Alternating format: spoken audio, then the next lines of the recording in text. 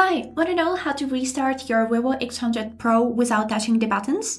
So, as a first step, we would need to open settings on our phone and here scroll down until you'll find this tab, name of which is shortcuts and accessibility.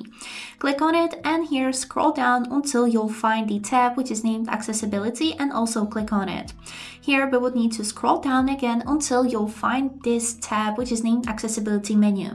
We would need to click on it and here click to enable the accessibility menu. Here we would need to click allow and OK. Now on our screen we will get this little menu which will be always on the right edge, and by clicking on it here you can see a lot of interesting options and features or just mini settings menu right at your screen. So to restart our phone we would need to click on the power button and here click restart, and this is it. We have successfully restarted our phone without touching these buttons, and this is it.